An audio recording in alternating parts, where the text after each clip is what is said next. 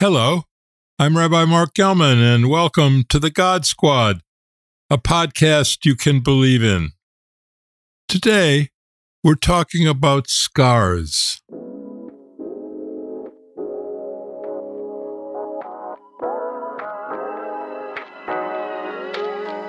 That's right, today we're talking about scars, because this is a podcast about things we all share, things that are common to our humanity.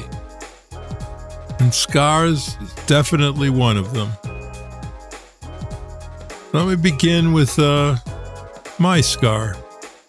I have a few, but my most important scar is the scar on my chest.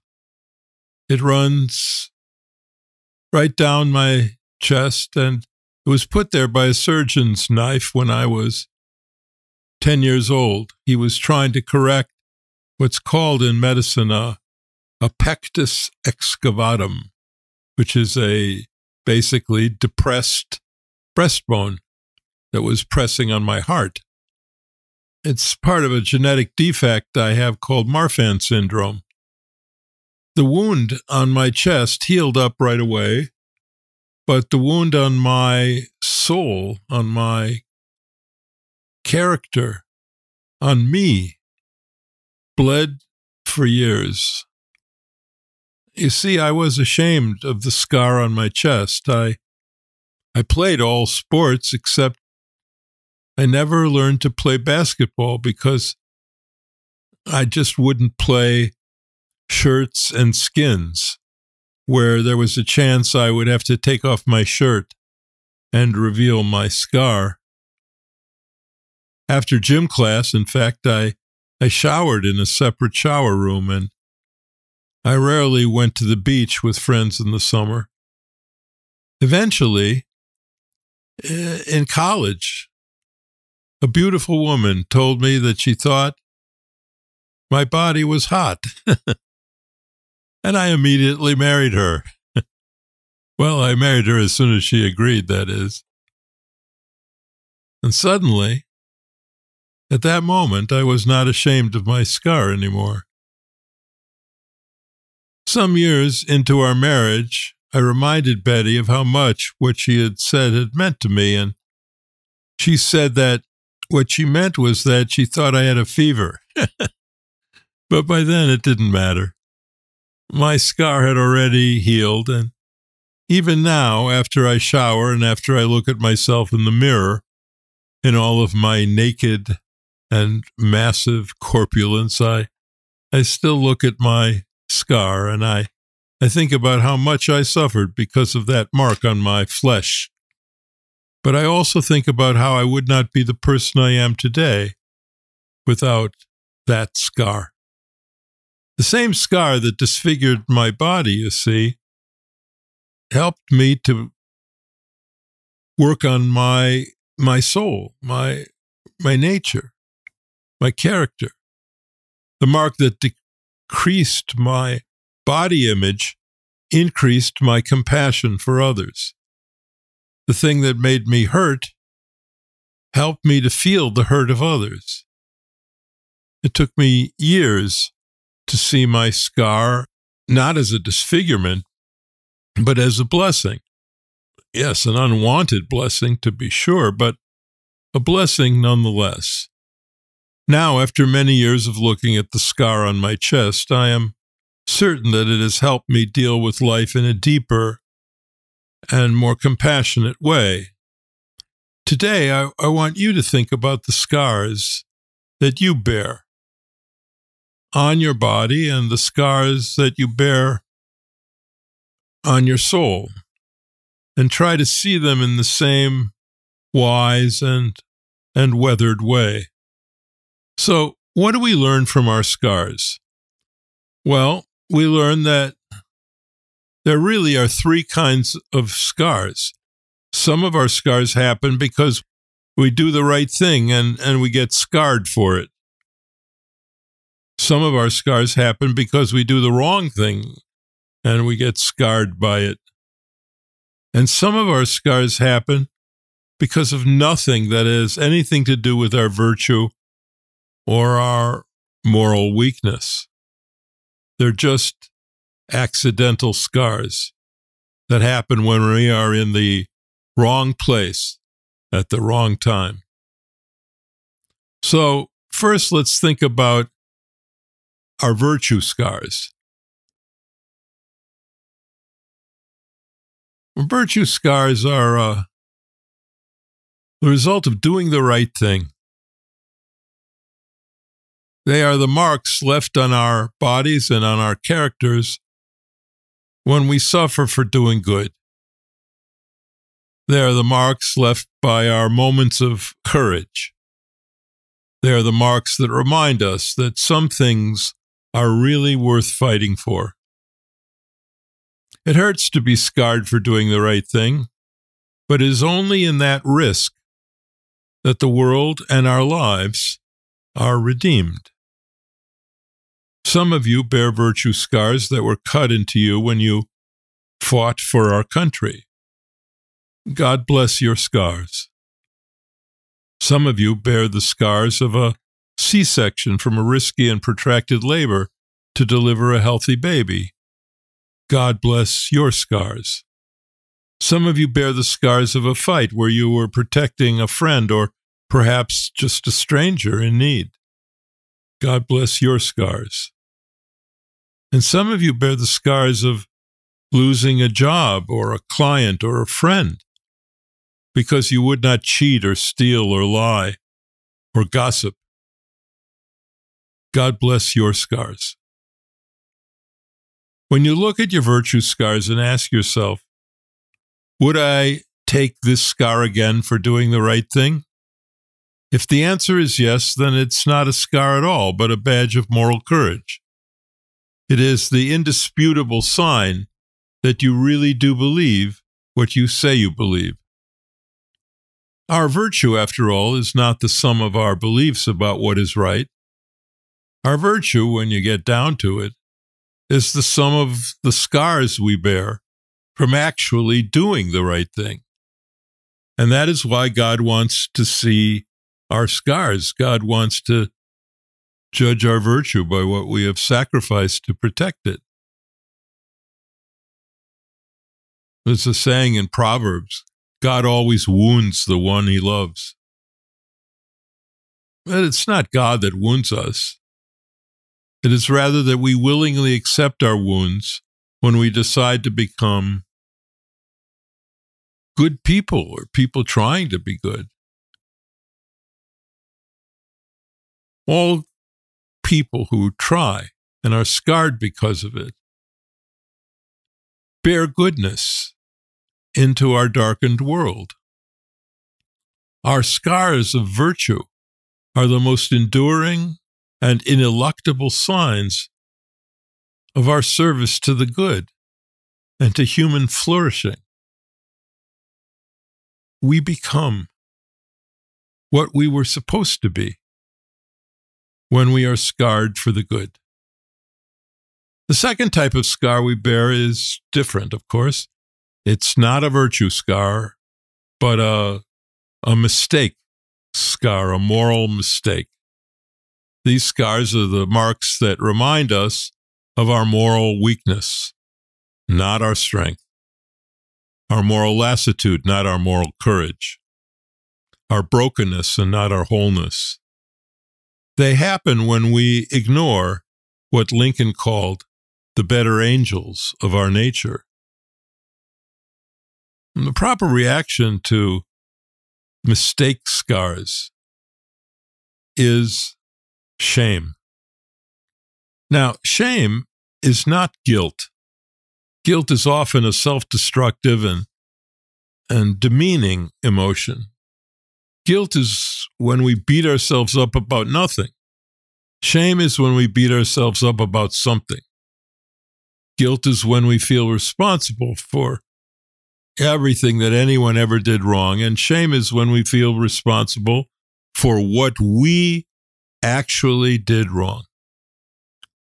Guilt aims at nothing constructive. Shame aims at repentance and forgiveness. Shame is the clear viewing of the ways we have fallen short and the clear knowing that it was in our power to do better. It's those two knowings that are the challenge that we face every day. The knowing that we could do better and the knowing that we did not. Those are the engine of moral improvement. But they are blocked when we engage in self-deception and evasion and victimology and 1,000 other excuses to shift the blame or deny the blame or cast the blame away from the place it most surely deserves to be. And that place is our own moral weakness. In addition to virtue scars and sin scars, there's a third type of scar, the accidental scar. This is the scar we bear neither because of our moral weakness or because of our moral virtue, but simply because of accidents or abuse, genetic inheritance, or socioeconomic disadvantage, or the 1,000 accidents implicated in our genome and our birth. These are the scars that are like the scar on my chest. They are the result of being dealt a few bad genetic cards. The challenge and choice presented to us by these accidental scars is, however, also profound. They present us with a choice. The choice of viewing these inherited physical, social, or emotional limitations as disfigurements or as opportunities for a new wisdom and for deeper compassion.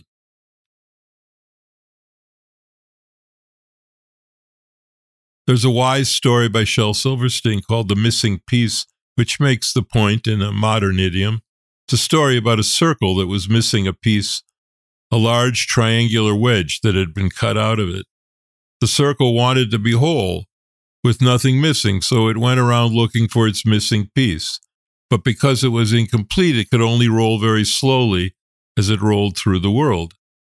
And as it rolled slowly, it admired the flowers along the way. It chatted with butterflies. It was warmed by the sunshine. It found lots of pieces, but none of them fit. Then one day it found a piece that fit perfectly. It was so happy. Now it could be whole with nothing missing. It took up the missing piece and began to roll. Now that it was a perfect circle, it could roll very fast. But too fast to notice the flowers. Too fast to talk to the butterflies.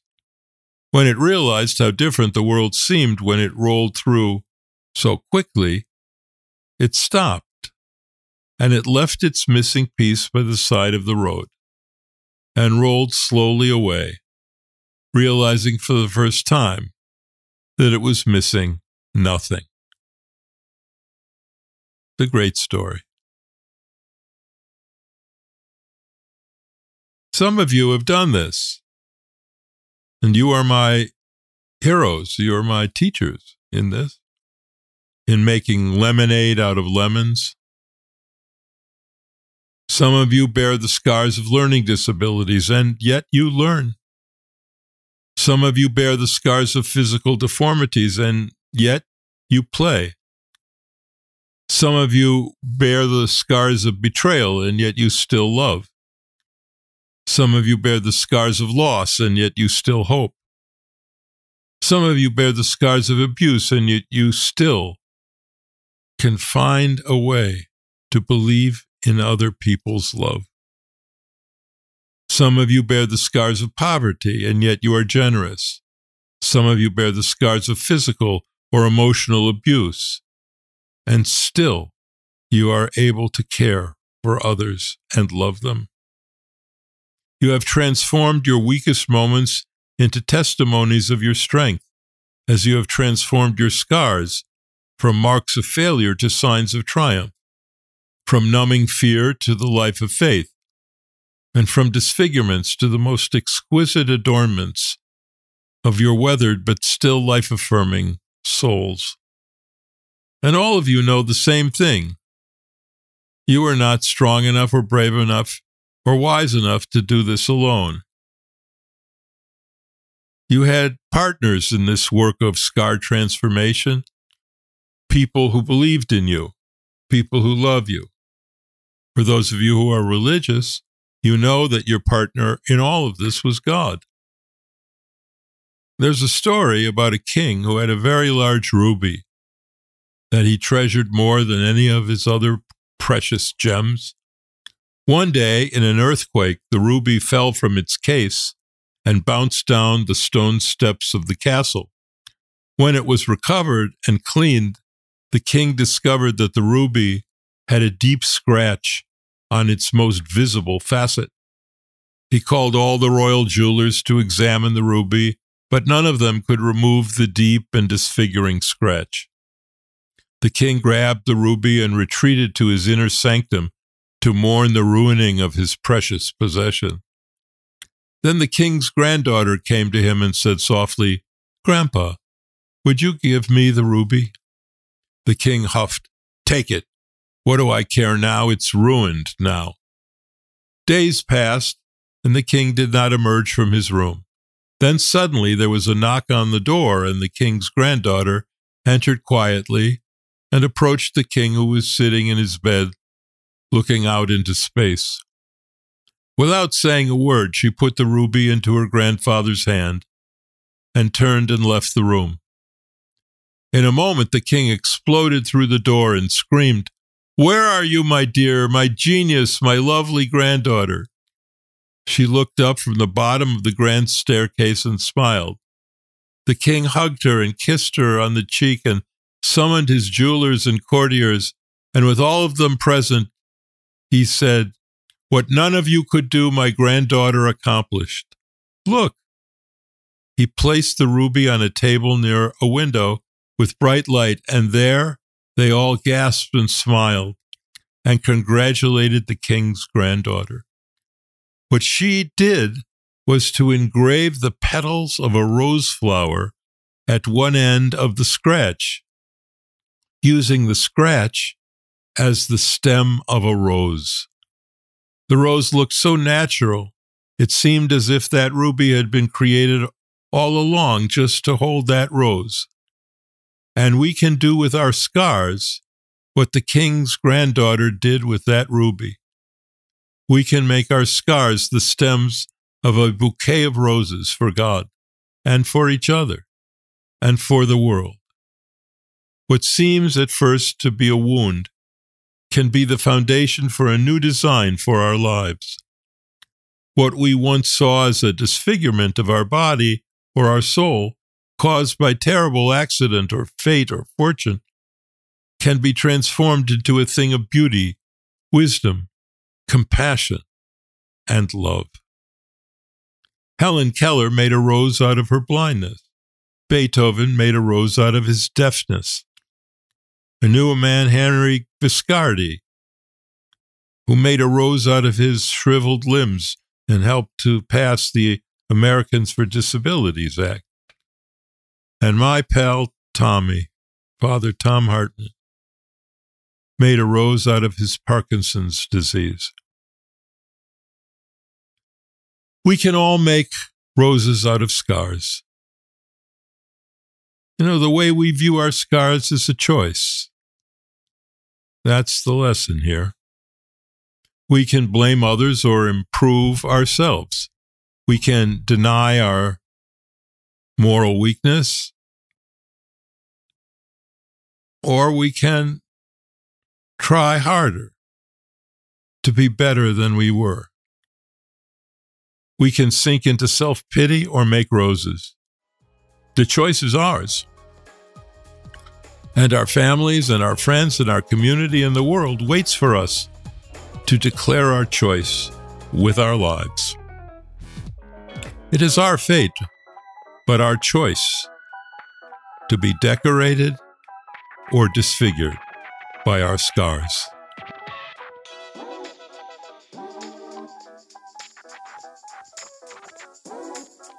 I'm Rabbi Mark Gellman. Thanks for listening to the God Squad. The God Squad podcast is a production of the Mark Gellman Institute. I know the guy. And this episode was produced by Steve Lubetkin.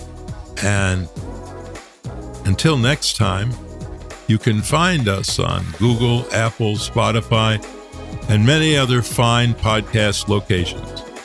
I'd love to hear from you at GodSquadPodcast.com.